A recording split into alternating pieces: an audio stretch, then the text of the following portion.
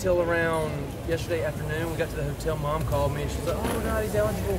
So after that I told him, I was like, y'all go ahead, his game is big for him. But they ended up coming here and they got the RV outside at the facility, so they just watched the RV. Okay. And then so they didn't do Tiger Walk where they usually do, and then they came up to the stadium for our game. How about some of the alignments that Coach has dialed up today for you guys? Yeah, I think we had a great plan. We put some of the best players out on the field at the same time, which was awesome.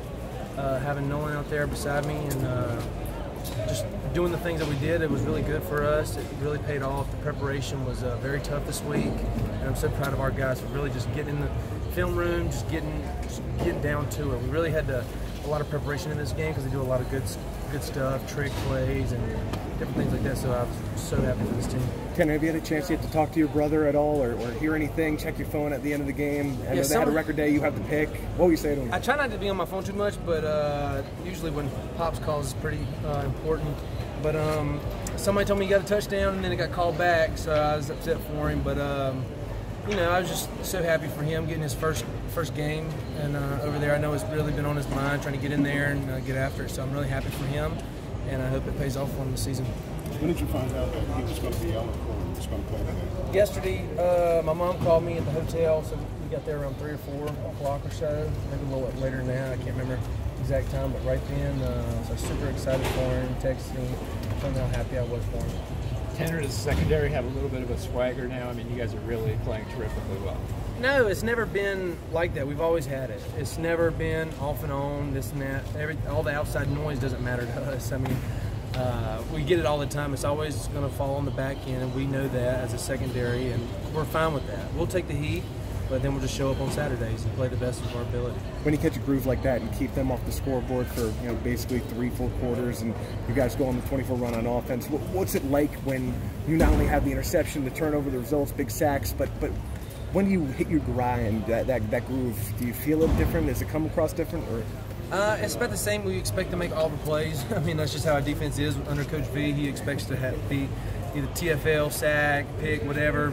You got to be there. That's how we prepare and things like that. So I think the biggest thing for me is seeing Nolan, Kayvon, Denzel, the guys I'm right beside, Isaiah, that I'm right beside in the film room, seeing them make plays. It's just like so much joy just comes through me, and I just want to like help them celebrate the best I can because I know the hard work that we put in, and just seeing that on the field is awesome. How much sure you guys about giving up that late touchdown? It looked like you're going to hold them out. I mean, it is what it is. We just didn't have our eyes on the right thing. At the end of the day, I think we had a good stop. They drove the field down to the 20, and then that's where it kind of got a little hectic for them. We had a lot of really good plays. AJ had an awesome coverage and things like that. I mean, it is what it is. At the end of the day, we just try to play the best of our ability. This can be about the defense and the team as a whole. Did you guys get better today? Yeah, I think we got a lot better. I think we got a lot of confidence. Nolan got a lot of confidence. All the PBUs he had, I think he had like 3 or 4. So that's huge for him. And I mean, just overall, I mean, I think we did a lot of really good things today, and I think we did a lot of really bad things today. So there's always things to correct, and the great teams always get better. There was a good amount of talk, even a guarantee from their side that they were going to come in here and win. Did that add a little bit extra motivation? It is what it is. I've never understood the talk before games, but it is what it is. People do it all the time.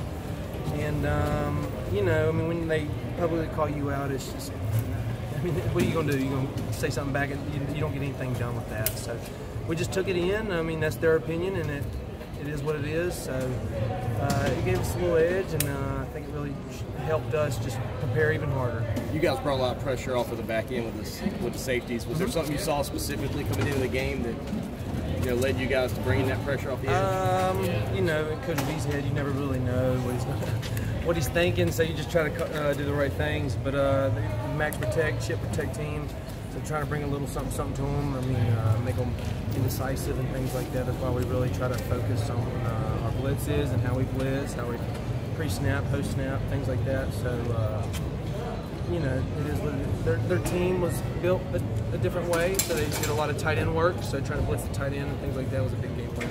How different is it having a year of Jimbo Fisher, Texas A&M film compared to one game last year when you played him? The game last year, we knew nothing, so we didn't know how they were going to play offense, how they were going to play defense.